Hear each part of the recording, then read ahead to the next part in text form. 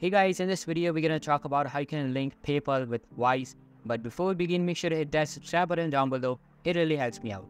So first of all, open up your preferred browser and search for PayPal and simply log in with your account.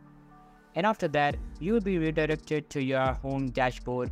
On your account's dashboard, select Add Card or Bank. After that, you will be presented with two options. First one is link a card, while the second one is link bank account. You can link your bank account with PayPal as well, but most likely Wise bank account is not available on PayPal.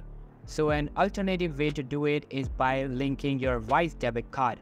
Simply select the link a card option and enter your card details correctly. Once you are done, link your Wise card with PayPal by clicking on link card button and you are done. That's how you can link your PayPal with Wise. So that's all for today's video. Hope you liked the video.